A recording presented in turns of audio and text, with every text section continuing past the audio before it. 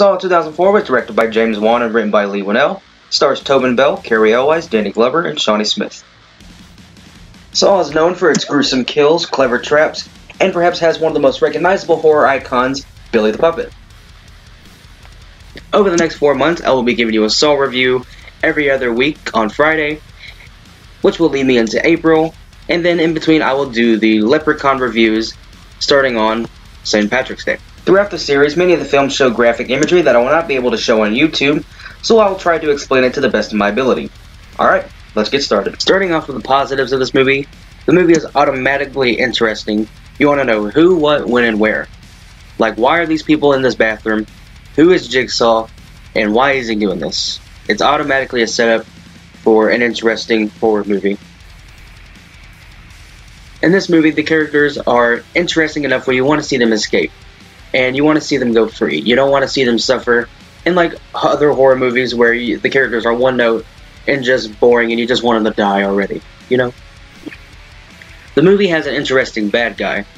There's more tapes and more things to follow that you have to find so these guys can escape.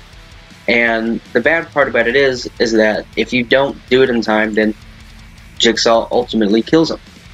And you don't want to see them happen, but in a weird way, you kind of do. The bad part about this movie is that it does feel stuck in the early 2000s. You can't look at this movie and now say, oh, this was made in 2020. No, they would have to update a lot of the technology, one being VCR and tape recorders and cassette tapes and everything. So yes, you couldn't watch it now and say, oh, this was a modern movie. No, this feels like it's stuck in the early 2000s, which needs to die. Being in a series that's known for its gritty and gory violence, this movie is not that bloody.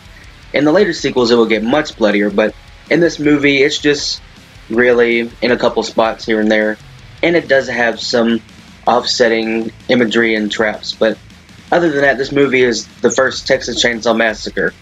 It is not that bloody, so for gorehounds, it's kind of unfortunate.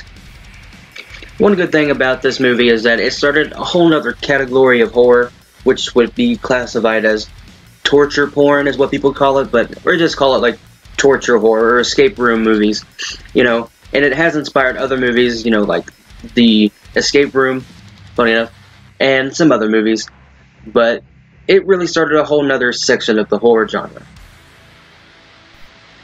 I would have to say as a whole, most of the acting is pretty good, except for a few people, but like in Carrie Elwes, Danny Glover, Amanda, or Shawnee Smith and a few scenes that she's in, it's all good. A lot of the writing is very good. I would say that Adam's acting was the weakest, but you just gotta think Lee Winnell is a writer, not an actor, so I would stick with more writing than acting, if you ever watch this video, which I doubt it, but yeah, the acting was pretty decent in this movie, and it does get worse in other movies, but in other movies it's pretty good, so Saw 1 did a good job of the acting. The editing in this movie is kind of a mixed bag. In some scenes it's edited good, but in other scenes it's like somebody just slept on the fast forward button and it really left the movie in the early 2000s. So I would say the editing is more of a mixed bag in my opinion. So this is my final score for the movie, guys. As always, thank you for watching, and I got another one of these videos coming out on the 24th, so I'll see you then.